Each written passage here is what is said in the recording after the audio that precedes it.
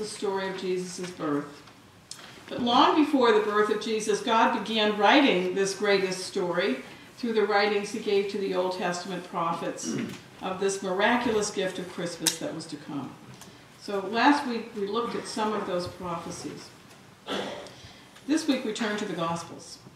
And the Gospels of Matthew and Luke tell us all we know about the birth of Jesus. There's no birth narrative in Mark, and John's is more of a spiritual narrative in the prologue to John's Gospel, but it's not a historical narrative. Now Luke's narrative is more detailed than Matthew's, and it begins at an earlier point. So we might consider Luke's account as a historical beginning, and that Luke effectively wrote the very first words of the Gospels in the New Testament. So today we're going to read from Luke chapter 1, verses 1 through 20 and 57 through 66, beginning on page 1589. But I'm going to be reading it in the sermon, so I'm not going to read it all of a piece, but if you want to put your finger in that page when we get to those, read along, you can do that as well. Now with Luke effectively being the very first words of the New Testament, as far as the narrative, even though Mark's gospel is older, so he wrote his gospel first, but Luke goes back farther. But before that, the prophet Malachi wrote the very last words of the Old Testament, and his words had direct bearing on what Luke wrote. In the power of the Holy Spirit, Malachi wrote a final prophecy about the coming of the Messiah. I will send my messenger who will prepare the way before me. Then suddenly the Lord you are seeking will come to his temple. The messenger of the covenant whom you desire will come, says the Lord Almighty. See, I will send the prophet Elijah to you before that great and dreadful day of the Lord comes.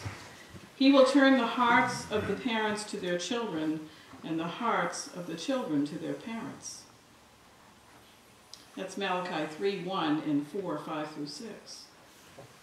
And this would be God's final word until 400 years later, the promised prophet would appear.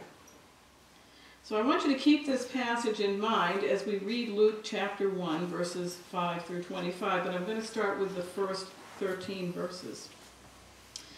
In the time of Herod the king of Judea, there was a priest named Zechariah, who belonged to the priestly division of Abijah.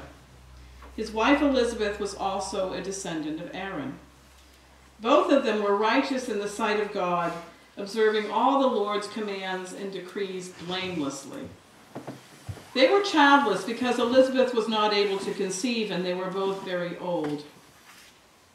Once Zechariah's division was on duty, and he was serving as a priest before God.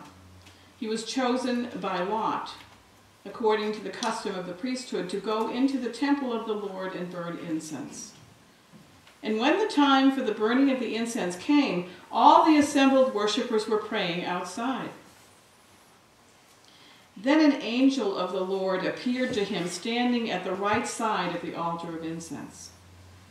When Zechariah saw him, he was startled and gripped with fear. But the angel said to him, "Do not be afraid, Zechariah. Your prayer has been heard."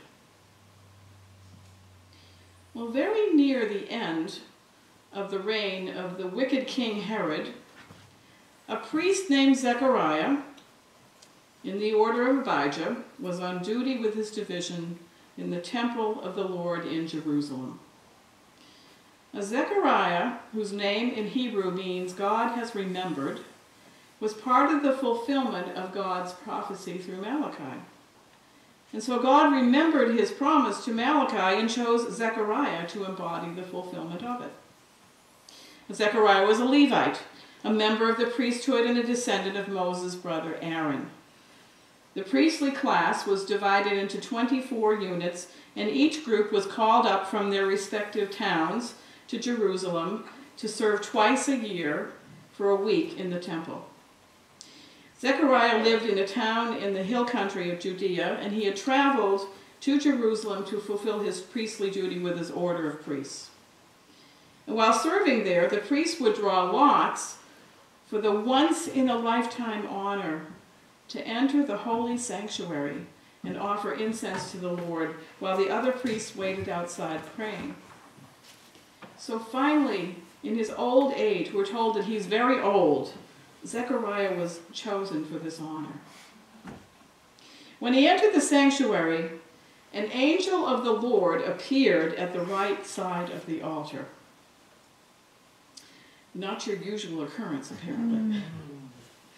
Zechariah responded in the very same way as the prophet Daniel when he came face to face with the very same angel. He was terrified. But the angel reassured Zechariah, "Do not be afraid, Zechariah, for your prayer has been answered."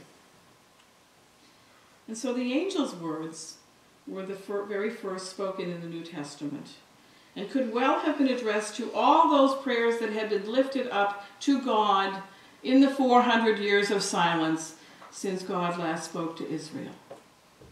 "Do not be afraid, O people of Israel, for your prayer has been heard." As Zechariah burned incense before the Lord in his temple, he himself represented the whole nation of Israel. That was the purpose of the priest, to come before the Lord in the holy place and pray on behalf of the nation and burning incense. Perhaps the angel was prompting Zechariah to remember the words of his Old Testament namesake, the prophet Zechariah, who was contemporaneous with Malachi. The Lord said through Zechariah the prophet, "Now I have determined to do good again to Jerusalem and Judah. Do not be afraid." That's Zechariah 8:15.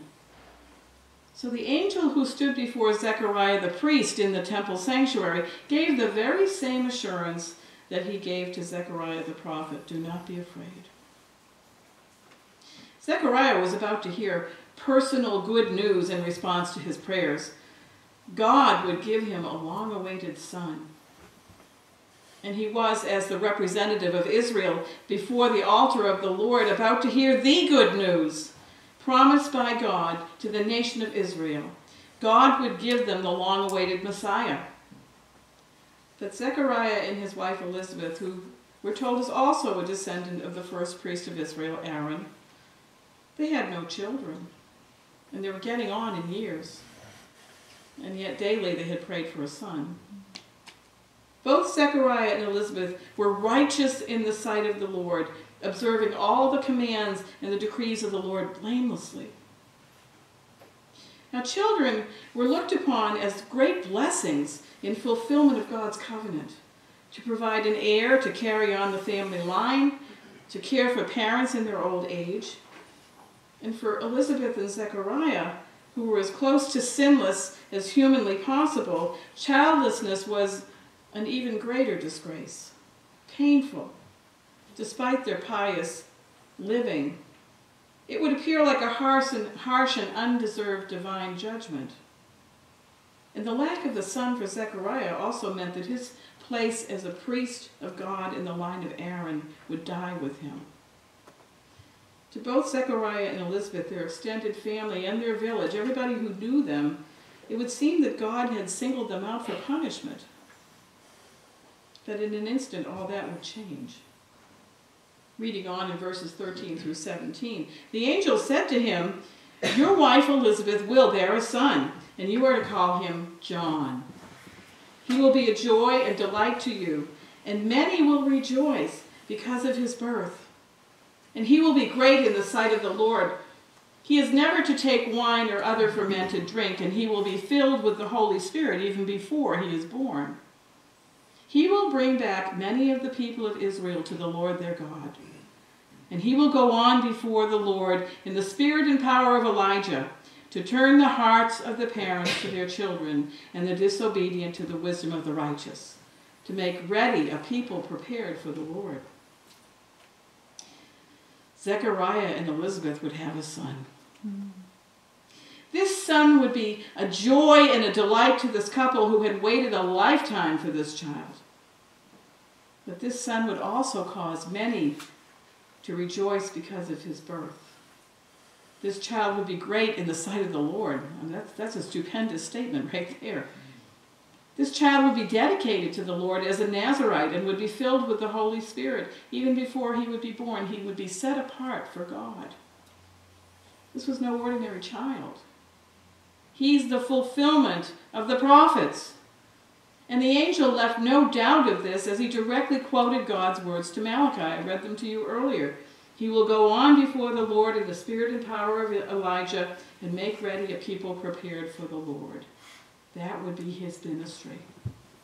So this child of Zechariah and Elizabeth would be the forerunner, preparing the way for the Messiah. Now surely Zechariah, you've got to think about this man. He was trained as a learned priest of God, knowledgeable in the scriptures. He would have recognized the prophet's words applied by the angel of the Lord to his promised son and heir. He would have known Malachi. And surely he must have remembered Father Abraham and how God gave a son to him when he was 100 and Sarah was 90. Surely Zechariah knew nothing was impossible for God. Not miracles, nor the power to send a divine messenger to his own temple to deliver this momentous news to Zechariah. What would you do at this moment? Think about it. Would you shout hallelujah? Would you fall on your face before this angelic messenger? I mean, I probably just, weak knee, go right down. What did Zechariah do? Did he thank God for this marvelous gift? Did he praise God?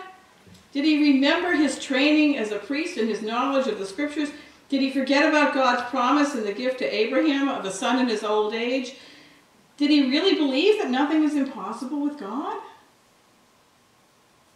No, he didn't do any of these things. Zechariah dared to question God, and his question revealed that despite his calling to be God's priest, and all of his learning and all of his experience, his faith was lacking. He wanted to know more. He wanted to know the hows and the whys and the whens of God's plan instead of trusting God's word. And so this is what he said. How will I know that this is so? For I am an old man, and my wife is getting on in years. Almost word for word, Zechariah repeats Abraham's question to the heavenly visitors who announced that Isaac would be born. But Abraham's question seemed to be all that Zechariah remembered. Not God's fulfillment of the promise in the birth of Isaac, nor the promise to the world that Abraham's children represented, nor the promise that the Messiah would come through Abraham. It seems that years and years of serving in and around the temple as God's priest were nothing more than going through the motions for Zechariah. Had he ever really expected to encounter God? He didn't seem to believe it even when it happened. And as their priest, Zechariah, he represented the people, the whole nation of Israel before God. Perhaps his unbelief mirrored the spiritual condition of the nation at this time. So he dared to ask the question. It's a really dumb question concerning what Zechariah knew about God. The angel answers him. And Scripture doesn't tell us what the angel's tone of voice was, but I imagine it might have been just like thunder. My name is Gabriel. I stand in the presence of God, and I have been sent to speak to you and bring you this good news. Could he believe that? Zechariah stood in the presence of Gabriel. Gabriel, the same heavenly messenger who had twice appeared to the prophet Daniel. Gabriel, one of two archangels who stood in the very presence of God Almighty, standing at the ready to be God's unique and powerful messenger and emissary. He was standing before Zechariah. There was no doubt that this angel's words would come to pass. Zechariah would come to regret his dumb question and see how dumb it really was in God's eyes, because Gabriel continued, and now you will be silent and not able to speak until the day that this happens, because you did not believe my words, which will come true in their appointed time. So Zechariah's dumb question left him dumbstruck, and he would be unable to speak until the day of John's circumcision, when the child would be dedicated to the Lord. The archangel Gabriel brought great good news to Zechariah, and he would not even be able to tell anyone about it. But the good news was more than this personal message for Zechariah.